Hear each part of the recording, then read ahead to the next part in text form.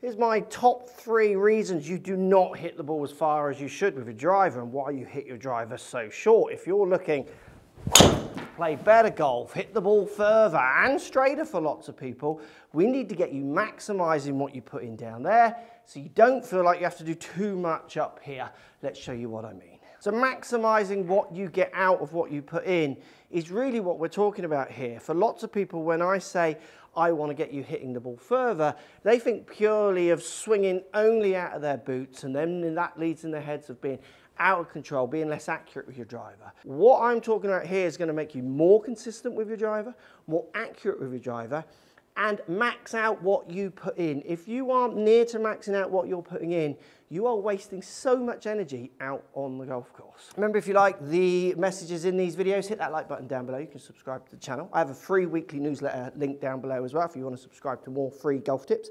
As well as when you're down there, look at all the affiliate links. If you're looking at buying any of those products, you want to support the channel, use those links, you'll get the best price. So let's talk about the first reason people do not maximise out what they put in.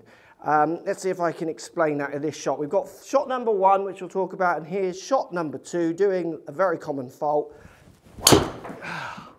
We'll see if I've pulled it off. So I've missed target, which is expected, but let's just look at the numbers on that one. So 162 ball speed to 156 on the second shot. Now, the first point we're going to talk about here is loft. 14 degrees loft, and this is X loft. And when I look at my quad here, it's actually telling me it's up near 20 degrees of loft. So I've gone from around 15 degrees of loft on the first one delivered to 20 degrees of loft on the second one. By adding loft as I hit the ball, that's simply going to increase deflection, so like a wedge shot, which will reduce ball speed. And often, if not controlled, it can increase curvature. So that last shot carried 233 with 108 mile an hour club head speed. 108 mile an hour club head speed with some more realistic loft should be delivering more. So that's 105 club head speed, so slower, and that's carried 256 yards. Think about that. I've actually swung slower, but because my delivery was more efficient, just simply on the loft number there as one of the points,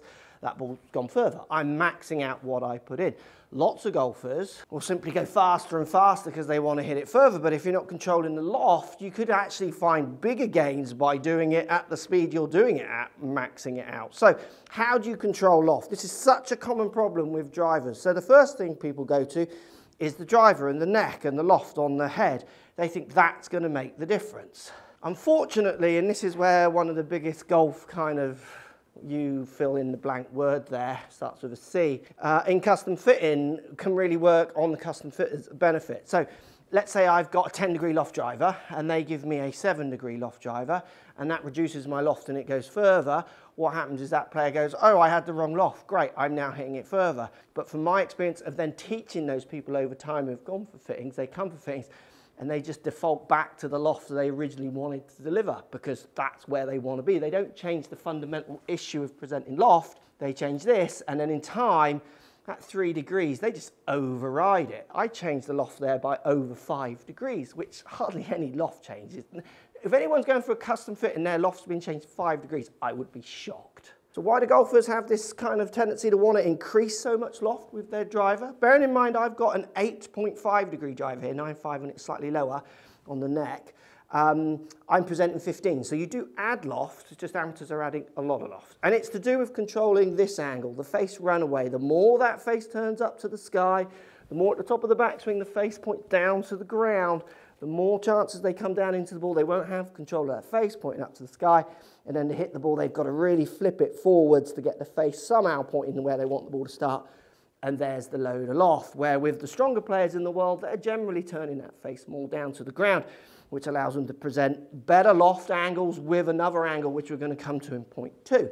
So, get control of loft. Number 1 point for getting control of loft, you've got to check your grip. Is your grip turned over enough? Are you too weak? Which in turn will present loft. Point number 1, let's check your grip. Point number 2, are you sneaking the ball position miles forward to try and encourage you to actually get the face squaring up in time because you're not controlling the loft? Let's make sure the ball position with your driver is somewhere between middle of your lead foot to say 2 inches inside your lead foot, and try somewhere you push it back to inside your lead foot and see what happens to your loft presentation, because if it comes out lower and you maximise a bit more, that's a good thing. And number 3, have your awareness of the club face. So as it moves around your body, can you feel that face turning to the ground? Simple little drill. If you've got your grip and your setup in place, this is funny, people don't like this drill because it's like hard to do, but you want to give it a practice. Just simply take the club to around first parallel, turn that club as much down to the ground as you can. You don't want to be too crazy, but a good amount. And then just try and chip a few balls out in front of you. And you want that kind of low, hooky flight coming out. That's you presenting not an off loft for the speed you swing at on that smaller swing, and the ball will kind of dip out of the air. It's going left because de-lofting often makes that face point a little bit left of the path. Great drill for practicing. Next time you're at the range, just pitch a few out with your driver, trying to get that ball to kind of dip low out of the air, to get used to actually presenting a different loft and start maximising rather than just leaking power left, right and centre.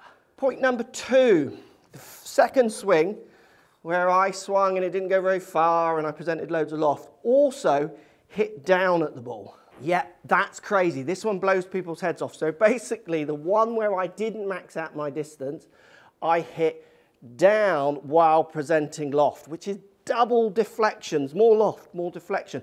Glancing blow on the way down, so not on the angle I want to launch that ball, again, is a deflection.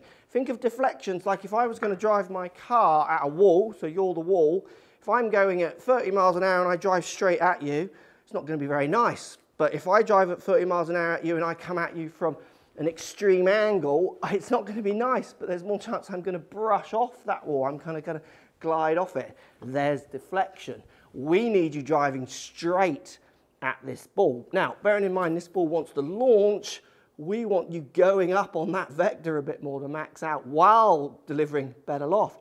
Most amateurs, so common, hitting down, presenting loft, it's just a huge power leak. So 4 down on the weaker one where I swung quite hard and it didn't go anywhere. The one where I hit it quite average, like I was slower with my club head speed, but I went up at the ball with loft or less loft. Really went out there like when it carried, what, 10, 15 yards further, and I swung it slower. So how can we get you feeling like you're trying to hit up at the ball? Point number 1 for that, or you can try, forget lag. So many golfers talk about lag and holding on to this angle.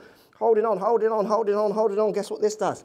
Keeps the club up in the air, hands go low, there's going to be a crash. It's going to be the club as it moves down. It's going to have to violently get down to the ball.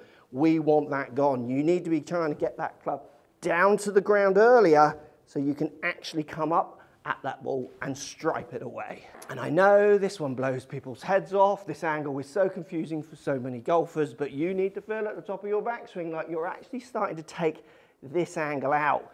Don't hold on to it forever. So what the world's best players do is they add a tiny bit as they pull down, and then they're very quick to start taking it out. So from about here, they start taking this angle out to get ready to deliver that club. And for most amateurs, when I ask them to take angles away, they think, well, that's going to be worse, I'm going to be weaker.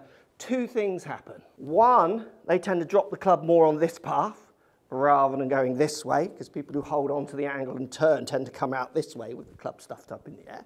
So A, their path gets better as they throw those angles away, which can help for more maxing out of distance. And 2, they get the club down to the ground a little earlier, which allows them then to hit level or to up at that ball, and there is the distance. Hitting loads of speed, adding loft, hitting down is going to be so weak compared to you trying to hit up while presenting a more reasonable loft to max out your distance. Point number 3, and this one is game-changing for so many golfers. You have to change your intent. The amount of golfers that say to me they need to slow down, they need to slow it down and then they'll play better. You don't. You need to change your intent. If you want to max out what you're putting in, trying to put a bit more in with those better angles now, we've got better loft, we're hitting up at the ball, not down. Now we need some intent with this driver. The amount of golfers I see who make these kind of pretty actions with the driver and the ball just falls out in the air because they haven't got the speed to keep it going up. It's ridiculous how many. We need some good intent, some commitment to speed, some commitment to try and send that ball a bit further with your maxed out angles, and then in turn you trying to push your body that bit further. Now, the best way to change your intent is get in a safe space, a range, a net, a sim, wherever your safe space is where shots can be devalued. We want them devalued down to 0, meaning if you top it, you slice it, you hook it, it doesn't matter. The object in your safe area is actually to start overtraining speed. So I want you to start doing a few swings where you turn your body as far as you feel you can turn it. I want you to feel like you're pulling on that club as fast as you can and hitting shots, not how you will play, but with full intent. And I want you to see what the difference is between your top intent shots compared to the shots that you play on the course. So if you have access to any launch monitor, top trace or whatever, you can measure the difference.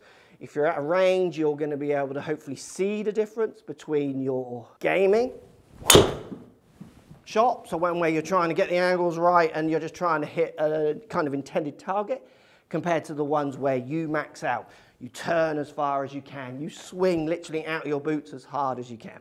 Now, what I tend to find with amateurs, this is a generalization, you're all different, but so I've overspeed trained for a long time. So the difference between my top end to my gaming end is around 2 miles an hour. They're really close because I'm now gaming much nearer my top end, because what happens is the more you practice at your top end, the more you start realizing you're not less accurate. And the more you start realizing you've got so much more to give. Now, when I do this with everyday amateurs, what we find is 7, 8 mile an hour difference. Huge difference between their top swings down to their gaming swings, where they're obviously a bit petrified and swinging in a way where it's so deliberate that they can't put any speed in, which often leads to poorer strikes, less control, weaker shots.